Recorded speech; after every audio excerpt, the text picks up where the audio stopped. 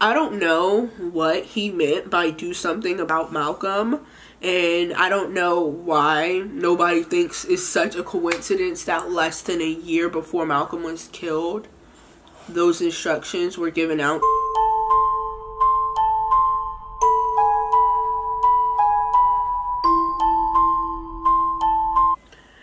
Hey guys, it's been a really long time. I don't even know how to do this anymore correctly, but yeah, so I'm not gonna go into depth on why I was gone, because like that would be like so messy, and I'm not trying to be messy. So yeah, I'm not even gonna talk about why I've been gone, but I am happy that I'm back. So yeah, God, so today's video is actually going to be about the deaths of Malcolm X and Martin Luther King Jr. and how they are related to J. Edgar Hoover. Now, this video is probably going to be offensive to some people. I hope I don't offend anyone, but I feel like I will. And I just want to say that I'm not trying to be offensive in any way in this video. I'm just going through information that I compiled through theories that I've heard that I found interesting, and I thought they'd be cool to post to this channel as I am revamping my page. So yeah, I'm just gonna go ahead and jump right into this video.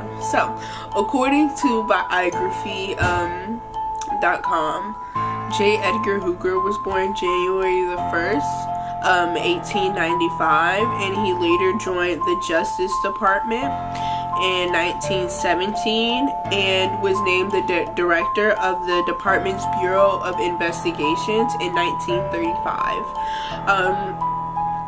Hoover instituted strenuous agent recruiting and advanced intelligence gathering techniques.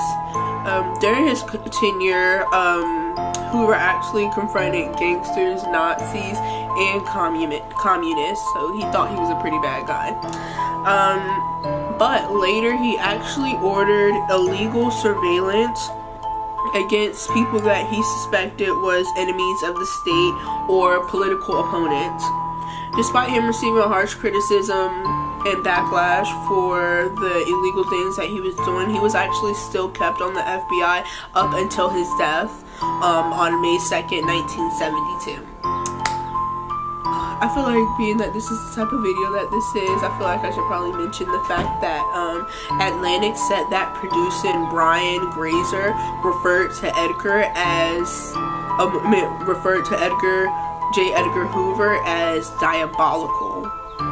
So like, what the hell? Like, he had to be pretty like mean for him to refer to him as diabolical. Like, yeah. So yeah. Now I'm going to go ahead and get into how he's related to the deaths of Malcolm X and Martin Luther King Jr. So, J. Edgar Hoover actually began to keep a close eye out on Malcolm X, who died February 21st of 1965, after he wrote a letter to President Truman from prison in 1950, basically just opposing the war. So basically Malcolm X wrote that letter from prison opposing the Korean War, and after that the director of the FBI decided that he should keep a close eye on Malcolm X for something so innocent. Hoover was so like, had such a close lookout on Malcolm X, and he actually started to get pretty irritated when his officers was coming back with nothing. They actually even referred to him once as a morally good guy. Like, in one of the articles I read that they actually referred to him as a morally good guy. He didn't drink, he didn't smoke and stuff like that, because as most of you know, he was a part of the Nation of Islam, where smoking and drinking and fighting and violence and stuff like that is actually prohibited. Can't even have guns in that religion. So, like, you know, he was basically squeaky clean, and Truman did not like that. So, after he started to get really irritated, Truman actually sent instructions out on June 5th of 1964, less than a year before Malcolm X was murdered. He sent instructions to the FBI office in New York to do something about Malcolm. I don't know what he meant by do something about Malcolm, and I don't know why nobody thinks it's such a coincidence that less than a year before Malcolm was killed, those instructions were given out to an FBI officer. Like, it's so weird.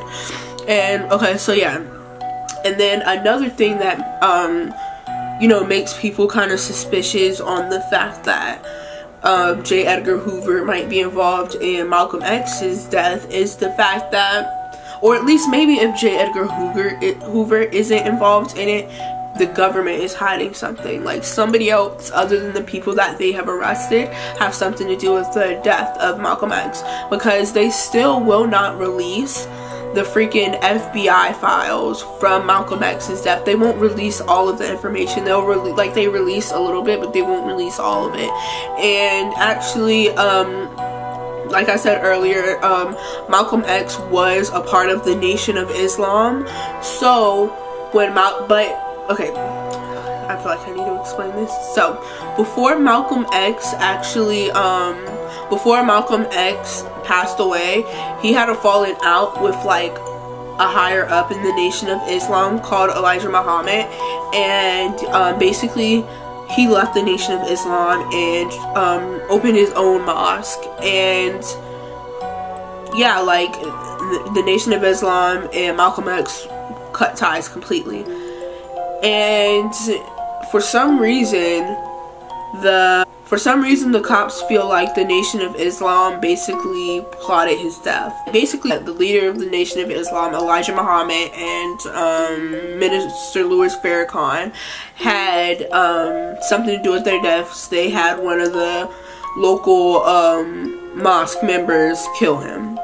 That's what the FBI basically is trying to imply. That's what the government is putting out into the media. And I know they're putting this out into the media because of something that I'm actually gonna talk about in the end of my video, and you guys are gonna be super duper shocked when you see that. So yeah, they basically planted that into the media to basically make it seem like the Nation of Islam was out to get Malcolm X. Boom.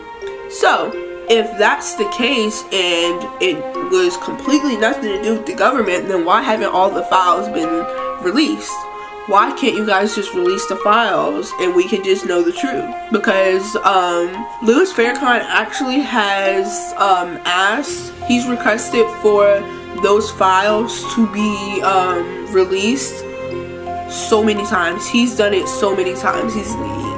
Because he's being framed, not framed, but like they're trying to imply that he had something to do with it. So he basically just wants to clear his name. Yeah, and they refuse to do that. So yeah, like, I just think that's a really sketchy situation. And like I said earlier, I don't know, like, I don't think that maybe J. Edgar Hoover didn't personally murder Malcolm X himself, but I feel like he knows something about it, and I feel like maybe he was the guy to have someone go out and do that and say that they were a part of the Nation of Islam or whatever. Like, the government is powerful. Anyways, okay, so now I'm gonna go ahead and talk about how J. Edgar Hoover is connected to Martin Luther King's death. Now, in one article I read, they said that the only reason that Martin Luther King Jr. and J. Edgar Hoover were connected was because President Kennedy wanted to keep a close eye out on Martin Luther King Jr. because he felt like he was basically dangerous. And then in another article, and both of these articles are going to be linked down below. I'm going to have all of these, every source that I looked at and put in this article, in this video, is going to be linked down below. But yeah, so and then in another article I read, they said that this is word for word what the article said. The U.S. Federal Bureau of Investigation, FBI, began monitoring Martin Luther King Jr. in December of 1955 during his involvement with the Montgomery bus boycott, and engaged in covert operations against him through the 1960s. FBI Director J. Edgar Hoover was personally hostile towards King, believing that the civil rights leader was influenced by communists. This animosity increased after April 1964, when King called the FBI completely ineffectual in resolving the continued mayhem and brutality inflicted upon the Negro in the Deep South. And actually, under the FBI's domestic counterintelligence program, COINTELPRO, King was subjected to various kinds of FBI surveillances that produced alleged evidence of extramarital affairs, though no evidence of communist influence, which was actually what he was originally supposed to be being monitored for. So yeah, anyways, but yeah, actually what I was wanting to talk about in the outro was what I mentioned when I was reading that quote from the article, COINTELPRO. That's actually what I wanted to talk about, was COINTELPRO, and it's actually so interesting that I'm actually thinking about doing my next video on it. Well, my next Scary Saturday video. Yeah, I'm thinking about making that next video about COINTELPRO because it's so interesting. It is basically a bunch of illegal projects done by the US FBI to spy on organizations considered subversive, basically disruptive. Tactics included discrediting targets through psychological warfare, and planting false reports in the media, which is what I was talking about when I was referring to earlier. Yeah. I'm gonna put a clip right here because I kind of forgot myself. That's what the FBI basically is trying to imply. That's what the government is putting out into the media, and I know they're putting this out into the media because of something that I'm actually gonna talk about in the end of my video. That's actually what I was talking about when I said that, and I'm actually gonna have a link to some more information about COINTELPRO in the bio. That's probably gonna be one of the first links that you guys see. So yeah, I'm gonna put that in the bio just in case I forget to make the video, because sometimes I just forget. But yeah, I do want to say thank you so much for watching this video. I want to say make sure you remember to like, comment, and subscribe, and share to keep my channel growing. Thank you.